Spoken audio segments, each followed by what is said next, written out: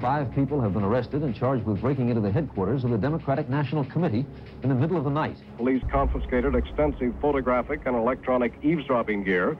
I want it implemented on a thievery basis.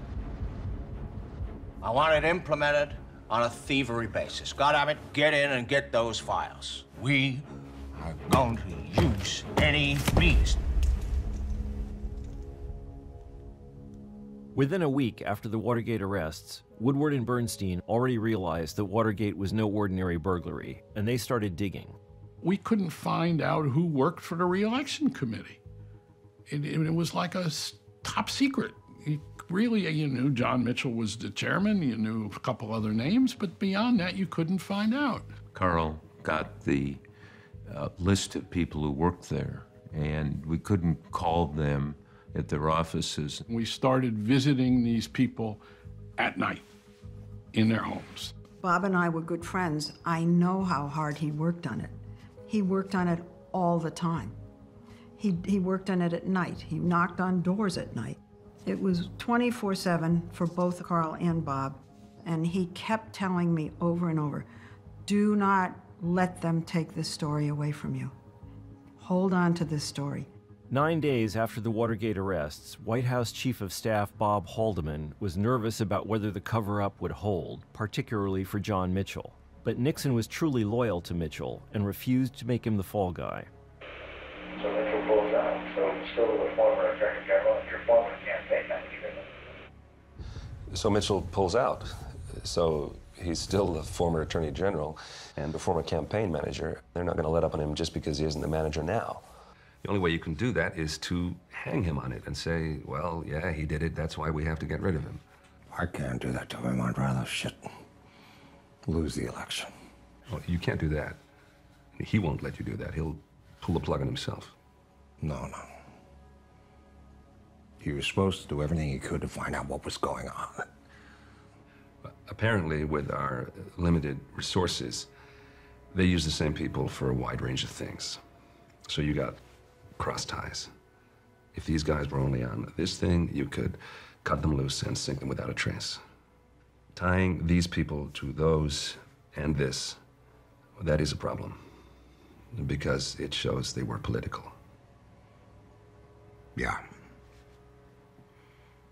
You're right. John Mitchell resigned today as the head of President Nixon's re-election campaign committee. Some Democrats maintain that the burglary of their headquarters, carried out by, among others, a member of Mitchell's staff, may have been a factor. Most White House and creep officials went along with the cover-up, and just to make sure, whenever they were questioned by the FBI, a White House lawyer would be watching.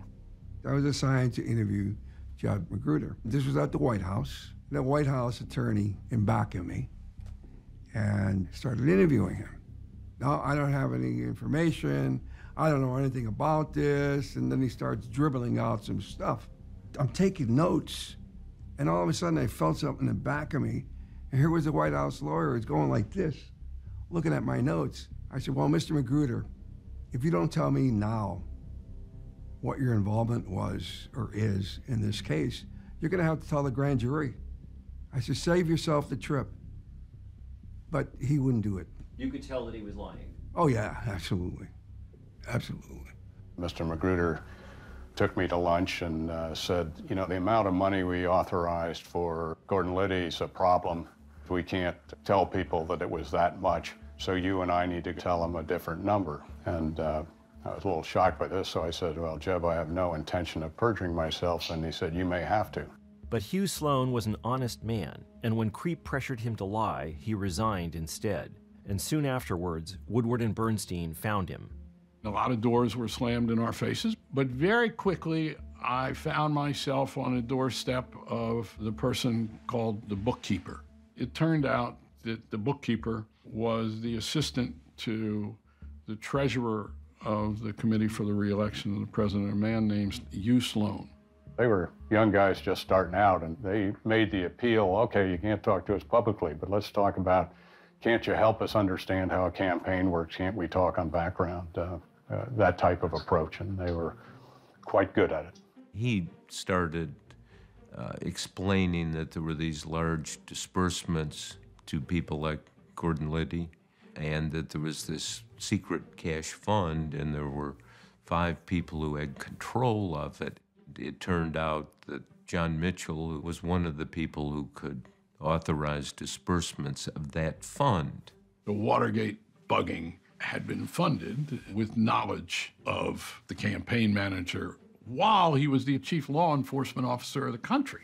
I had a number for Mitchell, and I got him on the phone, and I said, Mr. Mitchell, there's a story in tomorrow's paper I want to read to you that Bob Woodward and myself have written, and get your response. And I got as far as John N. Mitchell, while Attorney General of the United States, had controlled a secret fund.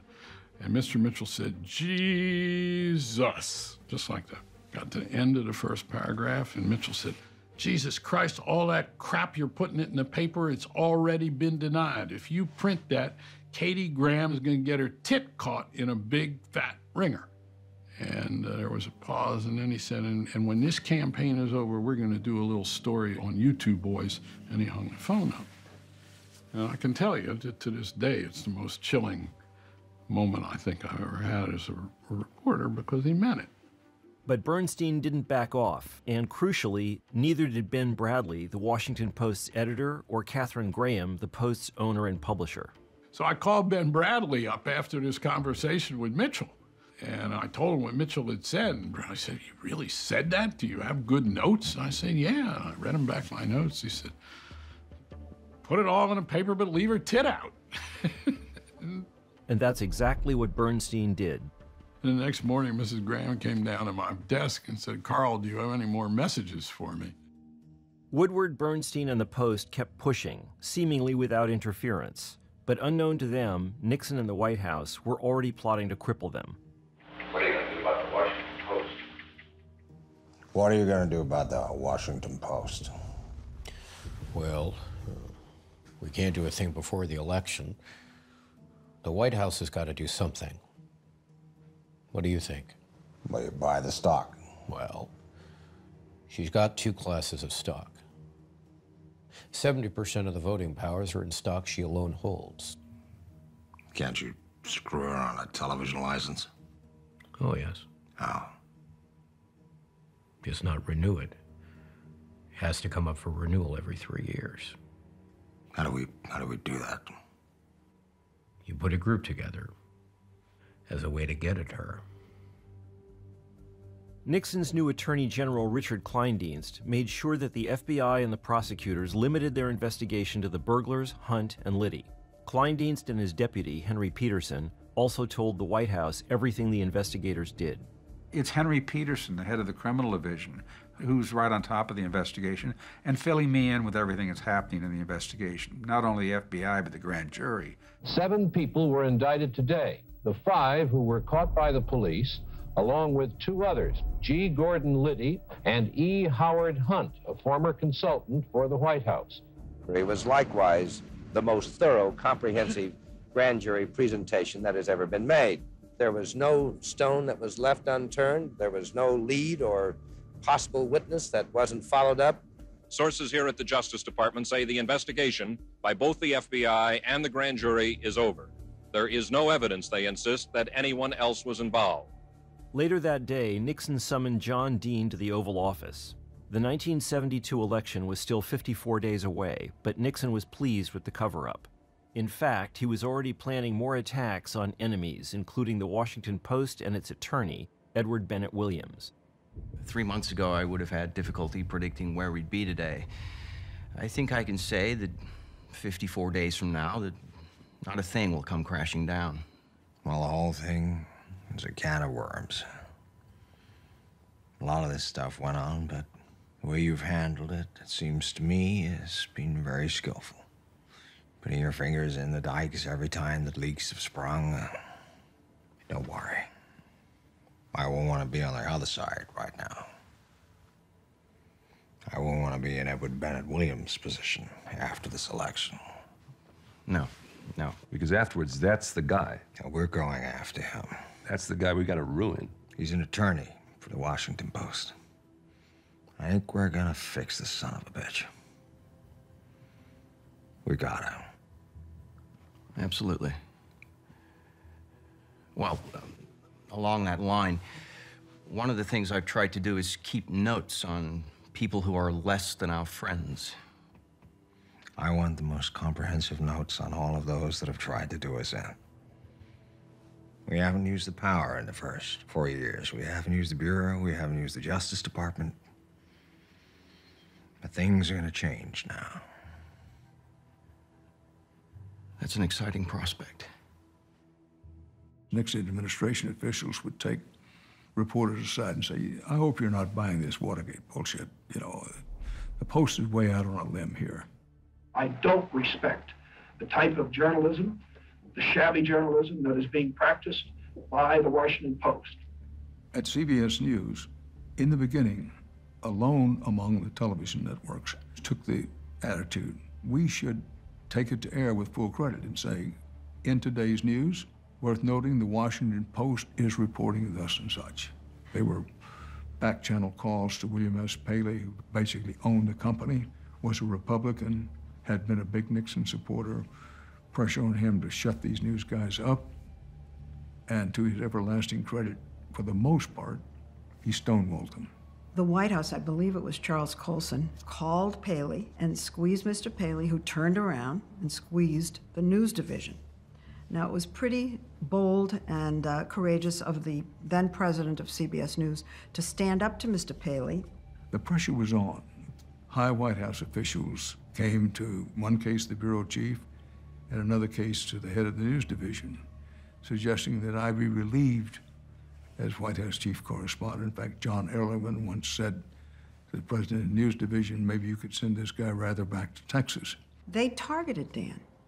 Dan became the bête noir. Nixon had an enemies list, and then there was Dan Rather. He was enemy number one. I think one of the reasons that I admired Dan so much is that I did know he was coming under pressure, and he stood up to it. He didn't withdraw, he didn't change what he wanted to say night after night on the White House lawn. I can remember coming home to my wife, and I told her, you know, it's one of those times in life that professionally, both CBS News and we, our little selves here family, we've got everything on the line.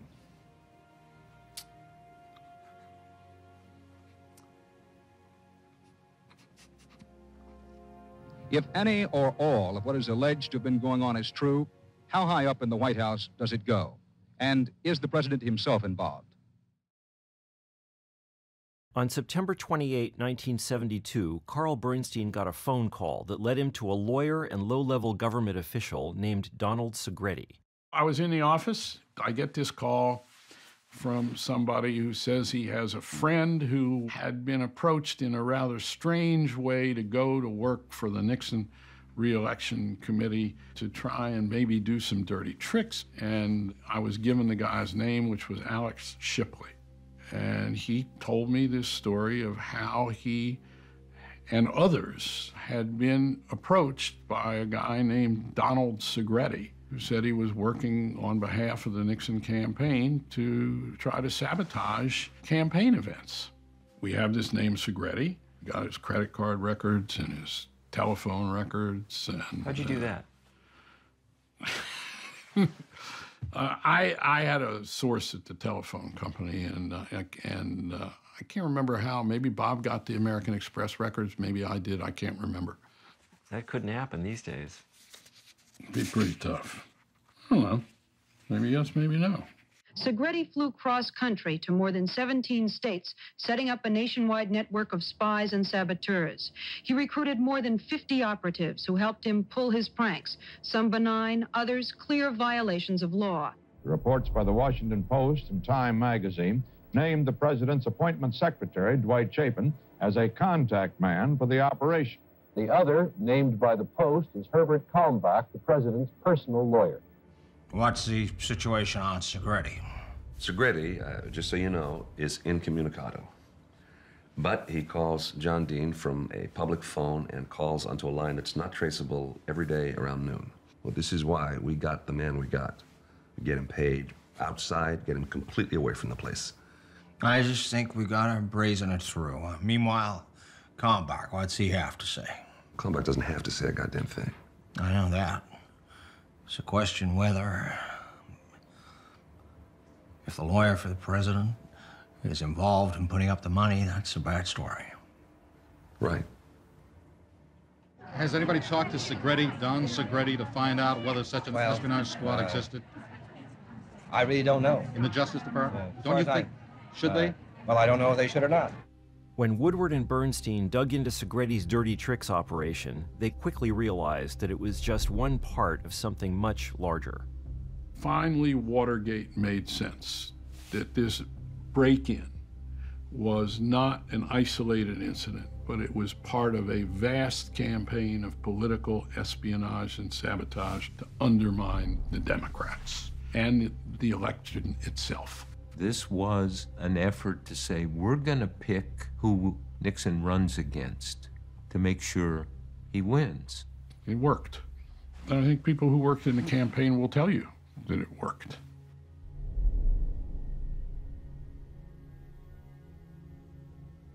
Nixon's efforts to sabotage the election had started a year earlier. First, Colson, Dean, Haldeman, and others created lists of opponents and discussed how to attack them. For example, in this 1971 memo by John Dean. Then Nixon, thinking ahead to the election, started to focus on potential Democratic opponents, especially the Democratic front-runner, Maine Senator Edmund Muskie. John, we have the power, but are we using it to investigate, contributors to Humphrey, Muskie, Jews who are stealing? I don't know. We have a new man over there. You mean an IRS? Yeah, their tax returns. Are we looking into Muskie's return? No, we haven't. Teddy Kennedy, the Kennedys, shouldn't they be investigated? IRS-wise, I don't know. Teddy, we are covering personally. What about Muskie? This wasn't just another one of Nixon's rants. Again and again over the following months, Nixon pressured his staff to attack the Democrats. Now here's the point. Bob, please get me the names of the Jews. Big Jewish contributors to the Democrats. Could we please investigate some of the cocksuckers? IRS is going after Billy Graham. I just don't know whether we're being as rough. I've often been asked what it feels like to be the front runner.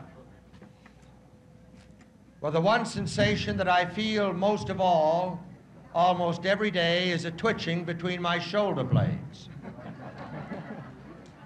Because I know I'm the target. Muskie had no idea how right he was. By early 1972, the White House, Creep, and Donald Segretti were mounting numerous and increasingly serious covert operations against him. They had Muskie's chauffeur on the payroll. One of his jobs was to take documents from Muskie's Senate office to Muskie's campaign headquarters. The chauffeur was paid by the Nixon campaign to make copies of those documents, and so the Nixon campaign had total transparency of what Muskie was doing. Strategy memos, the schedule, copies of everything. Newspapers started publishing stories that attacked his wife. I think they rattled Muskie. One of the operations was this Canuck letter. Since his earliest campaigns, Nixon had used smear tactics. But in 1972, he also used what we now call fake news, and he used it very effectively. Democratic Senator Edmund Muskie today denounced William Loeb, the conservative publisher of the Manchester, New Hampshire Union Leader, as a liar and a gutless coward.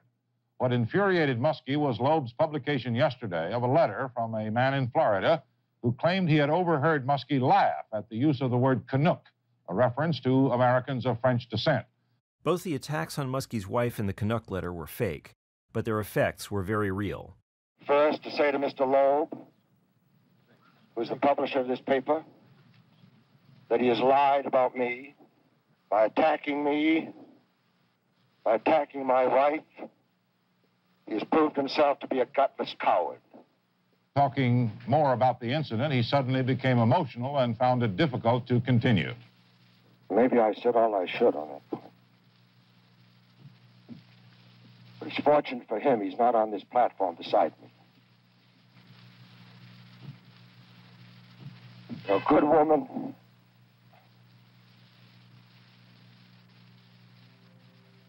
He got very emotional and he cried. And a lot of people thought that that was pivotal in the downfall of Muskie.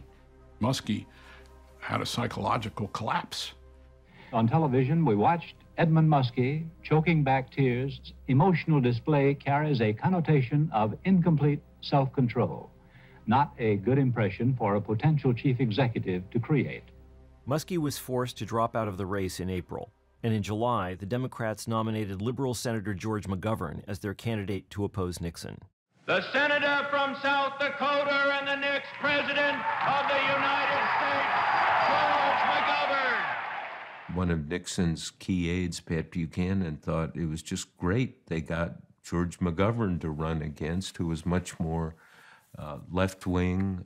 I was doing then, at Nixon's request, the in-depth analysis of his potential adversaries in '72, foremost among which was Muskie, and I'd already done the analysis of Muskie. And I didn't do McGovern because I said in a memo, we have not lived so good a life that divine providence is going to reward us with George McGovern as an opponent. But divine providence had nothing to do with it, and the White House didn't stop, even after they had knocked Muskie out of the race. George McGovern replaced Muskie as the likely presidential candidate. They attempted to break into McGovern headquarters several times and to bug McGovern headquarters and failed there as well. This is a story that I think is not yet well known in many parts of the country. But the evidence is very strong that at least 50 people, and perhaps more than that, have been hired to do some of the shabbiest undercover operations in the history of American politics. And I remember the thing that surprised me most was all of this important information was coming out, and it seemed to have no impact on the public. This was no accident. For years, Nixon had been preparing a brilliant strategy that combined election year politics and global diplomacy. It succeeded, and it also totally overwhelmed media coverage of Watergate. Ironically, some of Nixon's motives and goals were deeply idealistic. We're in a situation at the present time, it will be the last time the United States can create conditions which can lead to peace for perhaps 25 years. A problem we have with the Russians and the Chinese, they believe in one thing, we believe in another. But if you start talks with that in mind, there is a chance you can find areas where you live and let live. The only thing I would give to the other side is that any man, no matter how savage, probably does think of young people, the kids. And they know, as we know, that in war, it would be mass incineration. But however noble his goals, Nixon's strategy and timing were ruthlessly political, with every major action planned for the election year.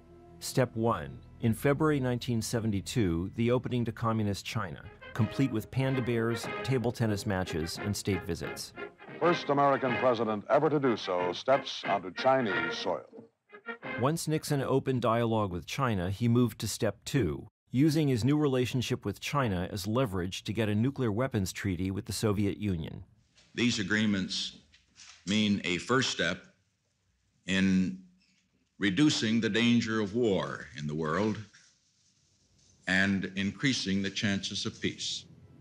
But the crown jewel of Nixon's strategy was Vietnam. Nixon intensified the bombing of Vietnam so he could start withdrawing troops, timed perfectly for the 1972 election. The president has decided to continue our withdrawal program to an authorized level of 27,000 by December 1st, 1972. The troop withdrawals reduced not only U.S. casualties, but also draft levels, enabling Nixon to announce an end to the draft. This was enormously popular, with 18 and 19-year-olds reaching draft age, so Nixon also announced that he would lower the voting age from 21 to 18. President Nixon is making a strong bid for the support of the 11 million young voters who will be casting their first ballots in November. The final touch would be a Vietnam peace agreement. Nixon and Kissinger needed to time it so that the agreement would be announced before the election, but that South Vietnam wouldn't collapse until after, so that the Doves couldn't accuse them of having prolonged the war for nothing. The real question is whether we settle at a cost of destroying South Vietnamese. The real question is whether we settle at a cost of destroying the South Vietnamese. The advantage to settle now is you assure a hell of a landslide. You'd have a mandate. The question is, how can we maneuver so it will look like a settlement by election day? If we can get that, then we can screw them after election day if necessary. And this I think could finish the destruction of McGovern. Oh, yes. I'm just not sure the South can survive in any event. The Northerners have more stamina. How the hell they've taken what they have, I don't know. The Doves should not be able to say in October that what you did they would have done in '69 and saved 20,000 lives. Yeah. Nixon's strategy worked. The North Vietnamese went along with Kissinger's proposal, betting correctly that once the Americans were gone, the North Vietnamese and Viet Cong could easily conquer South Vietnam. And so, just 10 days before the 1972 election, Henry Kissinger called a press conference that guaranteed Nixon's landslide victory. We believe that peace is at hand. We believe that by far the longest part of the road has been traversed. 2 years after America's withdrawal, South Vietnam collapsed. But in 1972, the agreement made Nixon unbeatable. Nothing else mattered, certainly not Watergate. The president leads McGovern by 26 points in the Gallup. President Nixon is well on the way toward the predicted landslide re-election. Well, in Washington, President Nixon's #1 domestic affairs advisor is John Ehrlichman, and David Shoemaker is with him now. Howard, he feels too good. I'm going to ask him whatever happened to Watergate. I don't know. Apparently nothing. But while the cover-up had temporarily kept the lid on, Watergate just wouldn't go away. There had already been rumors of payoffs to the Watergate burglars, and suddenly they weren't just rumors anymore. On the 8th of December, this plane crashed near Chicago's Midway Airport. One of those who died in the crash was the wife of E. Howard Hunt. In Mrs. Hunt's purse, 100 $100 bills were found, and there has been subsequent testimony that the cash may have been hush money supplied by the committee to re-elect the president.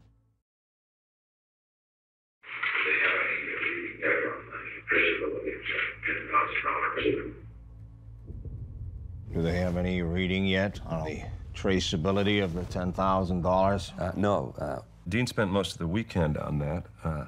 The bills are still in the hands of the Chicago police to be turned over to Hunt today, so well, until then, John doesn't know whether it's traceable money or not. He doesn't think it is. Or something could just be said. The problem is exactly that. If you reopen it, you raise more questions than you answer, and you bring the thing back up to public attention. The thing that bothers me is Segretti and the other stuff like that tends to be tied to Watergate. Well, let's face it, we all know who should have handled this. God damn it, it was Mitchell. And he wasn't handling it. Now, there is a way to do this, and that is to dump Mitchell on this thing and say, I'd dump him. It would kill him financially. Mitchell has a serious problem with his wife. He was unable to watch the campaign, and as a result, underlings did things without his knowledge. And that really dumps on Magruder.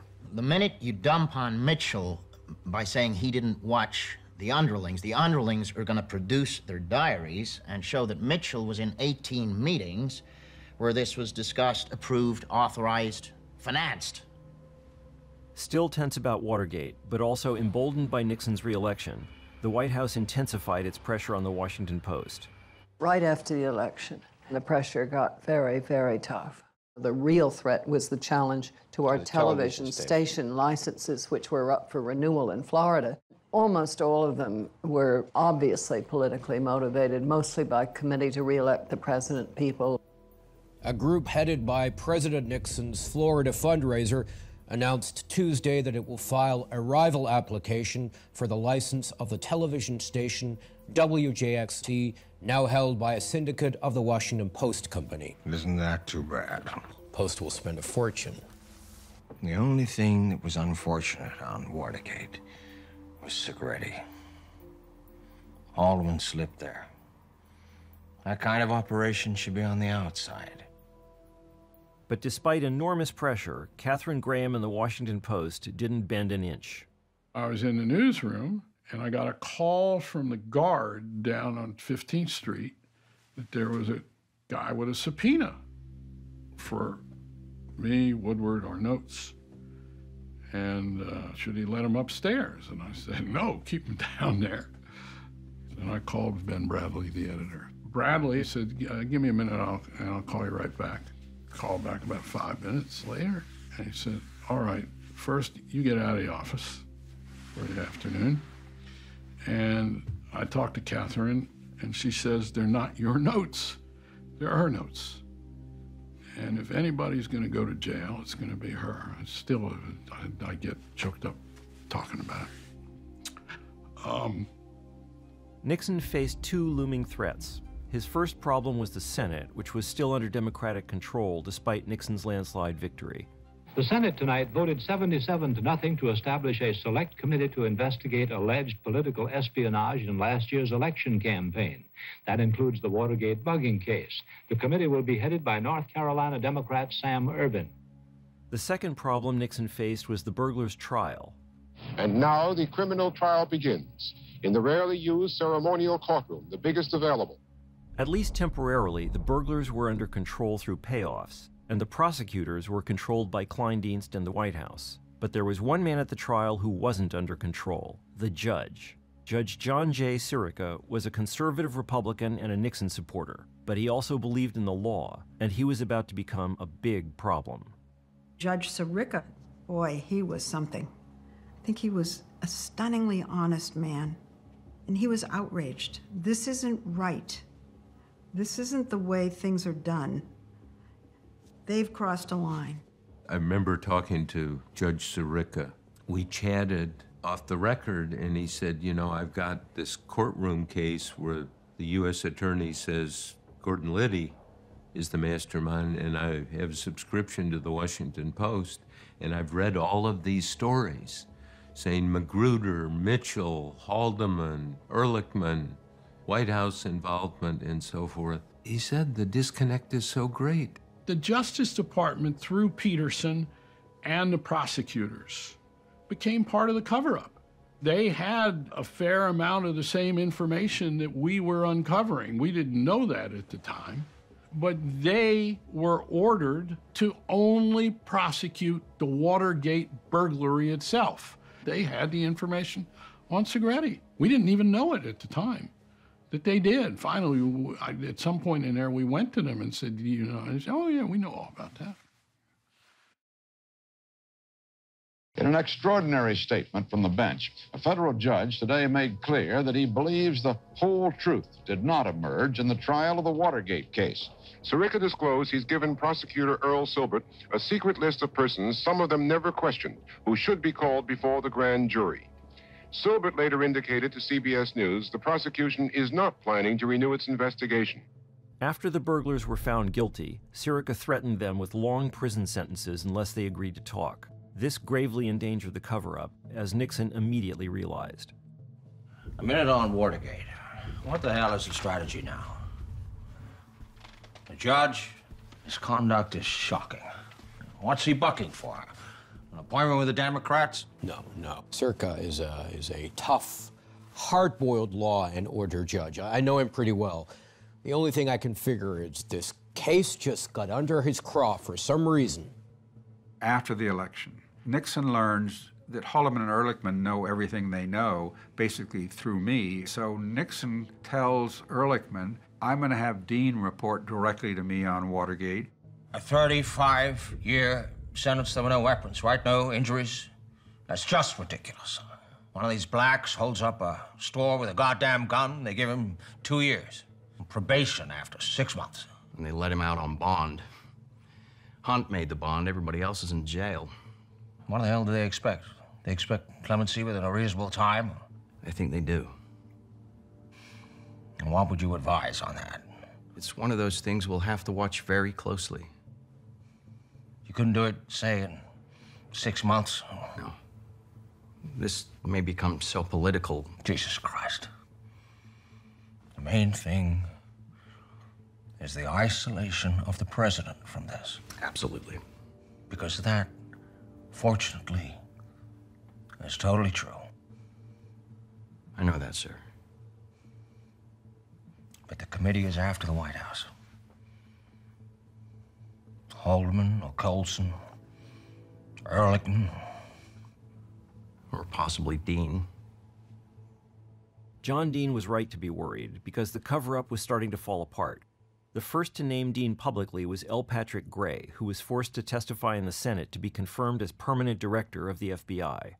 Gray has revealed that when the FBI was investigating the Watergate bugging case, a White House lawyer, John Dean, sat in on all questioning of White House officials.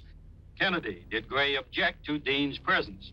Gray, he couldn't remember for sure, but he would have preferred not to have the president's counsel there. Byrd, recalling that Gray testified that FBI agents asked White House counsel John Dean if Watergate suspect E. Howard Hunt had an office in the White House, and that Dean said he would have to check whether or not Mr. Hunt had an office there and would ascertain that.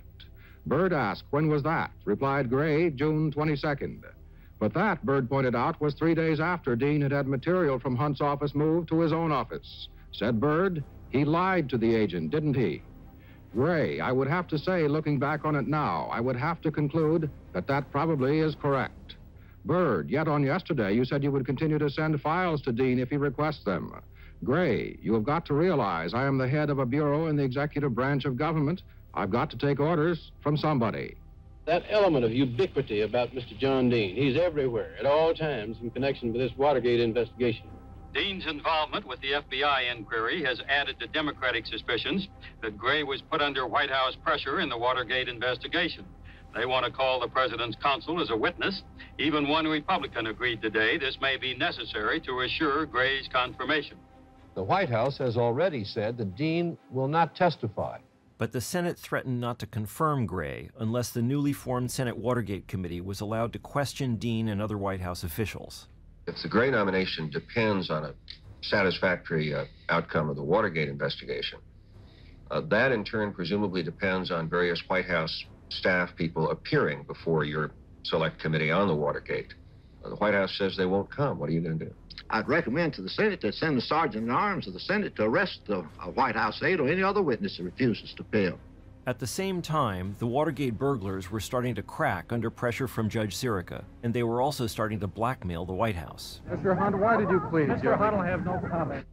March 19th, one of the lawyers from the re-election committee comes directly to my office and with a message the likes of which I'd not received before.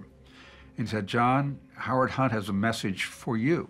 And it was that if he wasn't given $122,000 yesterday, for all practical purposes, he was going to have some seamy things to say about what he'd done for John Ehrlichman. That was clear a threat about the Ellsberg break-in. And I just realized this is going to go on forever. There's no ending. If we don't end this cover-up, it's only going to get more complex, not less, and there's only one person who can end it, and that's Richard Nixon. Another Watergate burglar, James McCord, was already talking to Judge Sirica, and John Dean knew that if Hunt and McCord talked, it would be fatal for the Nixon White House and for John Dean. On March 21, Dean went to Nixon. I think there's no doubt about the seriousness of the problem. I think there's no doubt about the seriousness of the problem. We have a cancer within, close to the presidency. It's growing daily. It compounds itself. It is basically because, one, we're being blackmailed. Two, people are going to start perjuring themselves very quickly to protect other people. And there is no assurance that it won't bust. That won't bust. So let me give you the basic facts.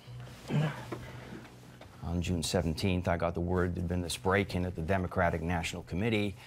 You knew who it was. I knew who it was. So I called Liddy. I said, I want to know how this happened.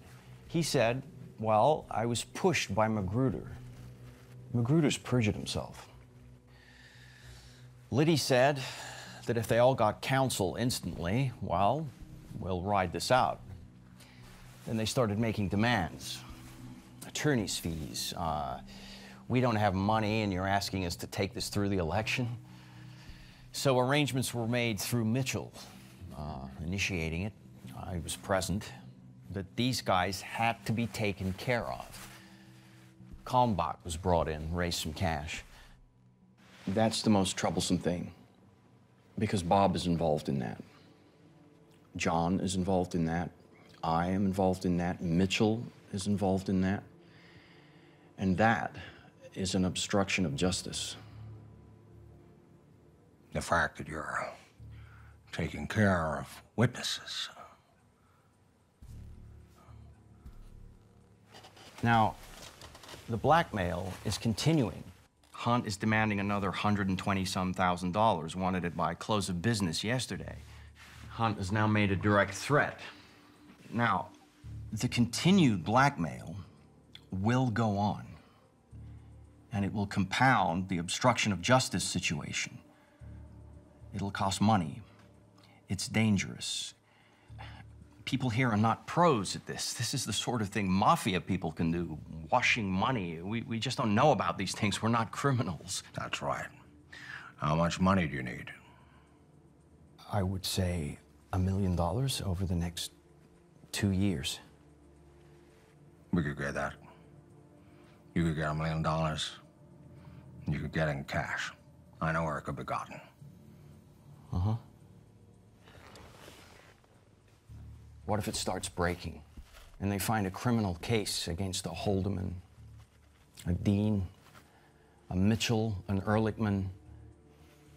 Some people are gonna have to go to jail. You go to jail? That's right. I can't see how a legal case can be made against you. Obstruction of justice. The obstruction of justice, I feel, could be cut off at the pass. Let us suppose that you get the $1 million and you get the proper way to handle it. It would seem to me that would be worthwhile.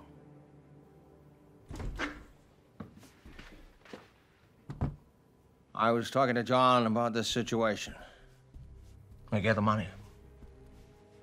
There's no problem in that. We can't provide the clemency. If you hunker down and fight, your view is that's not a viable option.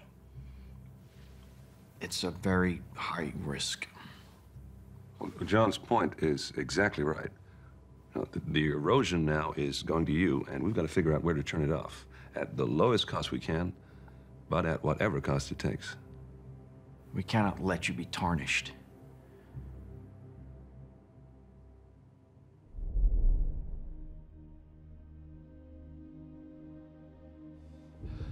It isn't just Hunt. It's Liddy and McCord and the Cubans. So Dean finally goes running to Mitchell and said, I've got to have some money. Kalmbach can't do it anymore and shouldn't. Dangerous things are raising the money. You can't have a fundraising drive and give everybody certificates and gold pens. The obstruction of justice. See, I hadn't really thought of that. We're all in it. I think up to this point, we had certain choices. But that's gone.